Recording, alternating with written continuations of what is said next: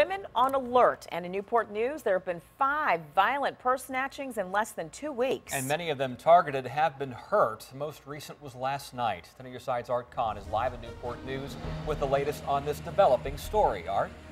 Yeah, Tom, the first incident occurred on New Year's Eve, December 31st. In fact, there were 2 incidents that night, but the most recent incident happened just last night. And police believe the same man is responsible for all 5 of these crimes. But there's another common thread here that is of concern not only to police, but to women in this part of the city. All of the crimes happened within a 9-block area of the city in the vicinity of Marshall Avenue. But the most troubling aspect of this that is common to all of these crimes is that most of the 5 women were either physically assaulted or injured by the purse snatcher. He kicked me in the face and the side.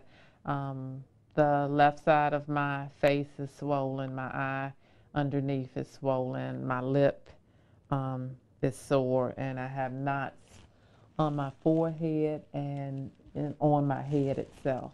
I would suggest that anybody that has that happen to them, your life is worth more than what's in that purse. So let it go. That's what the individual wants. You live another day.